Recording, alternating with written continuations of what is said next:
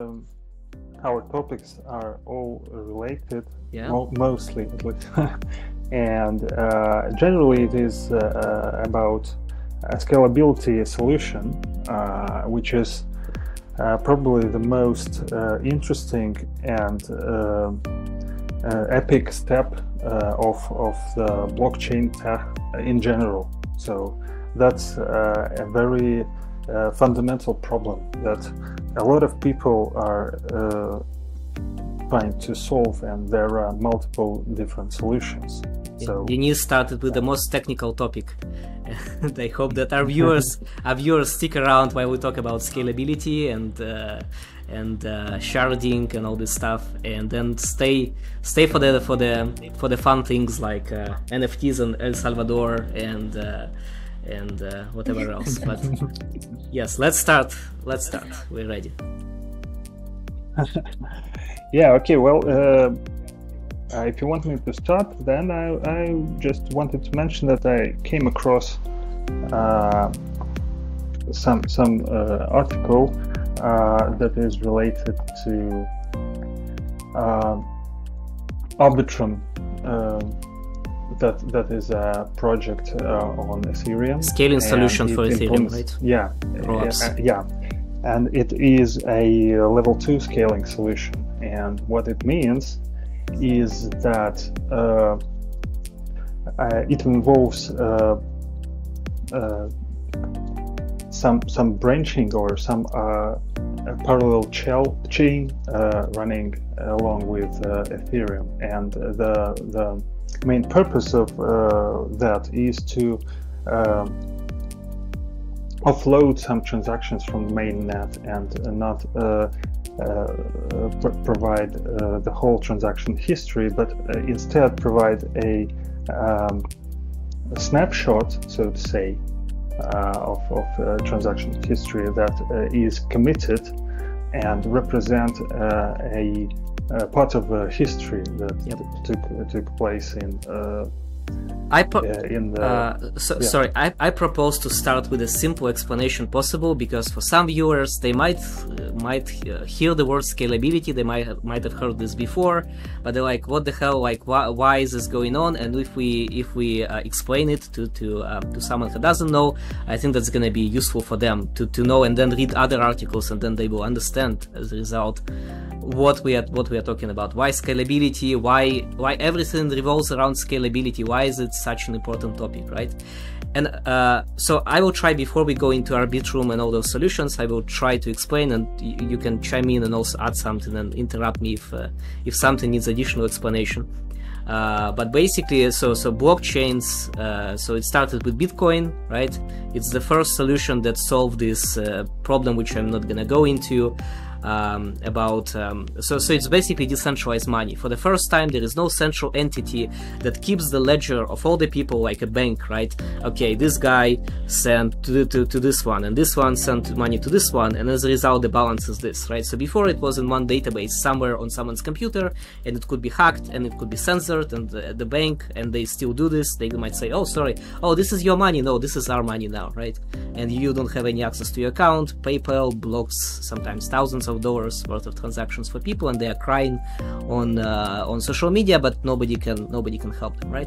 And then came Bitcoin, and it doesn't matter. So that's the power of the system. Yeah, criminals use it, but again, it highlights this power of the system, that even if you're a criminal, this money cannot be taken away from you. And why it's good?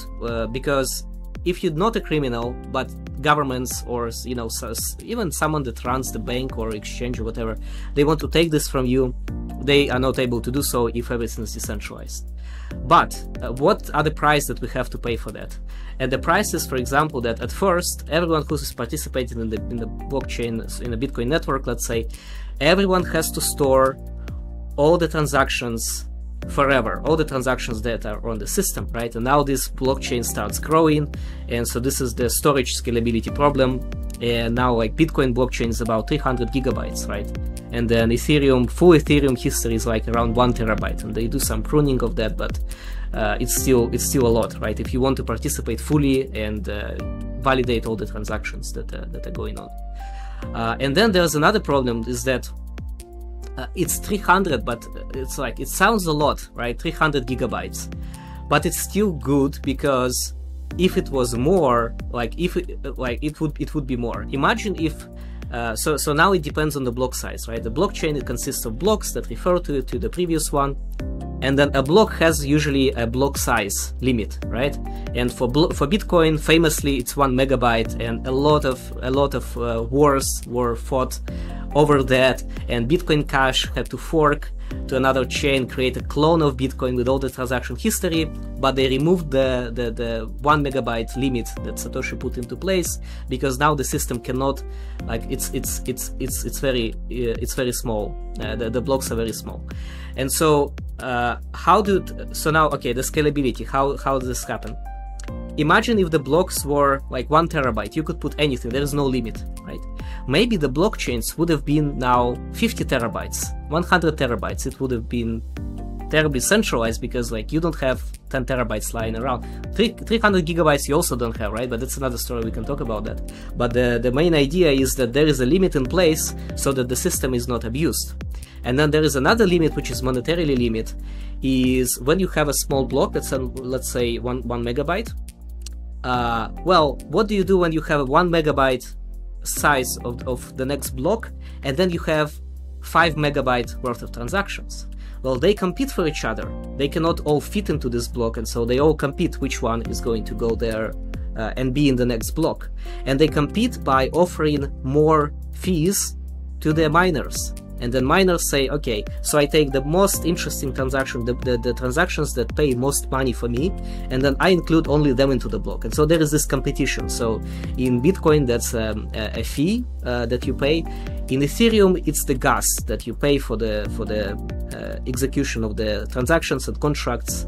And this is the issues that we have now, basically. So Ethereum block is small, Bitcoin block is small compared to the demand. And so what happens is that people are competing for those transactions. And when something very important happens, let's say some event where tokens are being sold, or famously CryptoKitties, the first the blockchain project that first brought disruption to the Ethereum blockchain, a major disruption in a big way, when they launched the project, and then people, because it's monetary, and they're like, okay, maybe we'll pay $10 for transaction, maybe we'll pay $50 per transaction. They're like, wow, right now people are paying $100, I will pay 101. And so then it happened that we have this problem that blockchains need to scale, but they cannot because of those limits. But if you remove those limits, it's even worse, because now everyone will just put their transactions in, and then where do you store it, right? And so we will talk a lot about that, but that's the central issue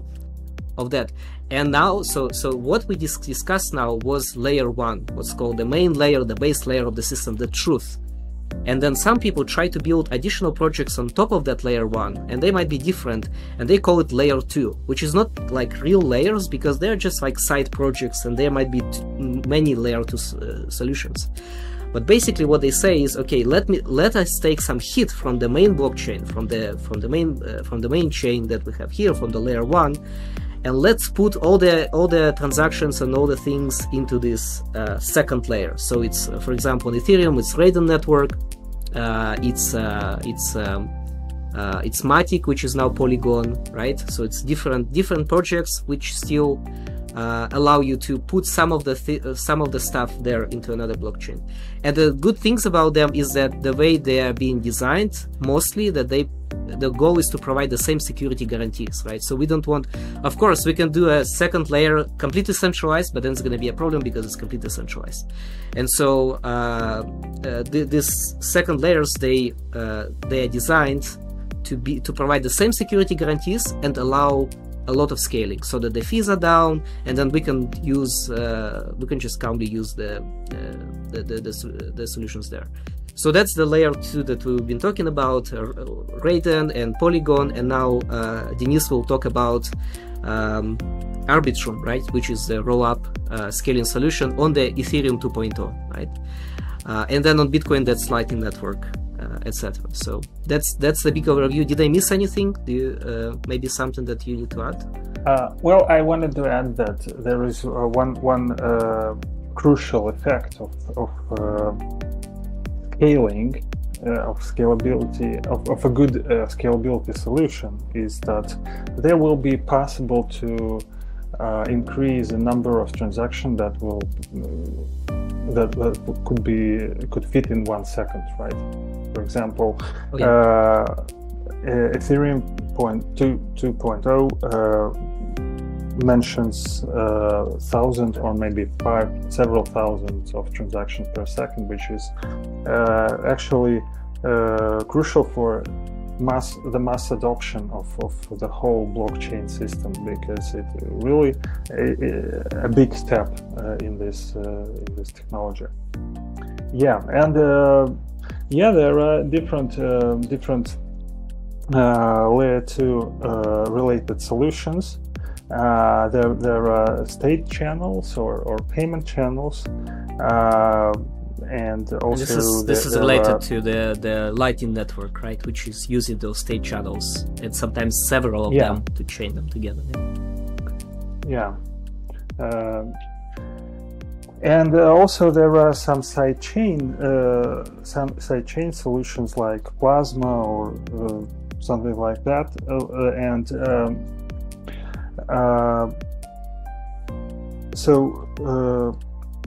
there is one thing that could increase security of using another blockchain is that these transactions that are made aside of the main net should also be fully EVM compatible. And that's what Arbitrum EVM is so for uninitiated audience, we have to explain lots of stuff. EVM is Ethereum virtual machine, and so it's the thing that runs the contracts, right? So whenever you have a contract and you write it in Solidity, Solidity is one of the languages that you can write your smart contracts in.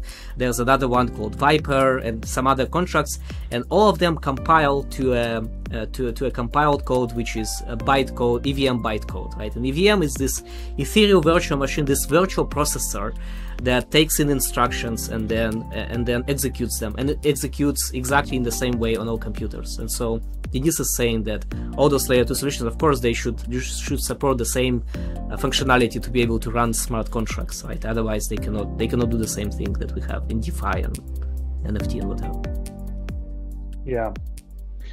Yeah, and this approach allows to verify the chunk of transactions that were made outside of the mainnet, to verify the correctness when at the moment of committing those transactions as squashed into a single transaction on mainnet. So that's how it works, and it really